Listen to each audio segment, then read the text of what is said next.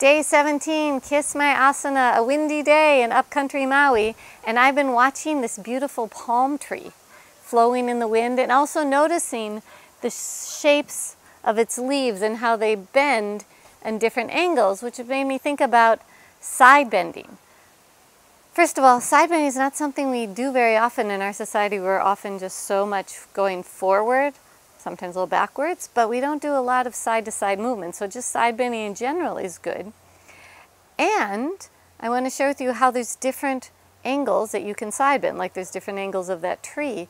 Side bending doesn't always have to be in the same place. So I'm going to show you a few ways today to side bend, and you're welcome to join me. So first we find mountain pose.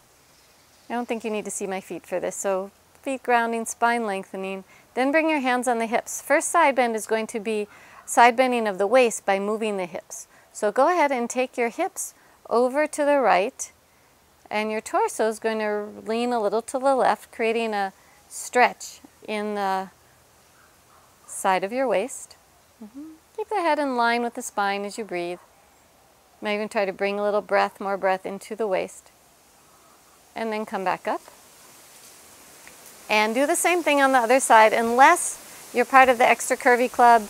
Those of us with scoliosis might have variations where we should do really the same side. So if you want to know more about that, you can ask me. All right, and come back up.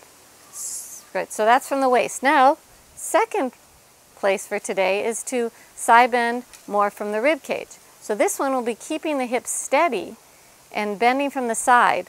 So go ahead and take your right side over to the left while keeping the hips tips steady. Now when you do it this way in the rib cage, there's actually a twist that you might feel in the spine. And if you don't go with the twist, you'll wind up kind of doing some contortion. So as you side bend to the right, spiral the spine a little to the left. Then you can bend a little bit more. Breathe into the rib cage. Just feeling the bend. I know we could take the arms up, but actually if you don't take the arms up, it gives you the opportunity to really feel more into what you're doing inside the torso. All right, then come back up. And repeat a second time, either same side or other side. I'm going to do the same side. On the exhalation, side bend to the side. Feel a little bit of that twist. You may even turn your head a little the direction of away from the way you are bending. And then come back up. And feel mountain pose a little longer in the side. And then of course you can always side bend with your arms in different positions, especially up overhead. Right? I like to take a hold of the wrist and lengthen up first.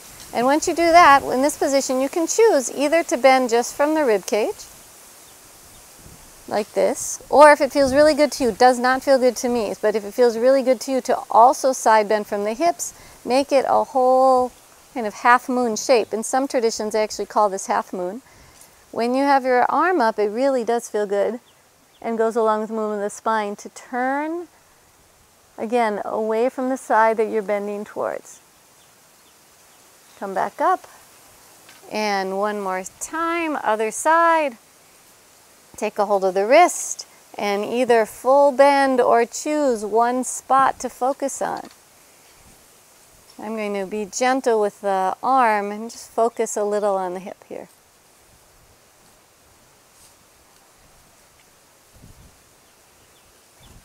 And then come back up.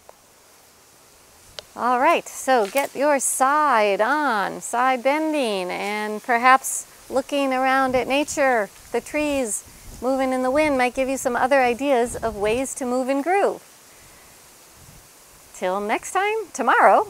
Today is day 17. Look forward to seeing you tomorrow. Aloha.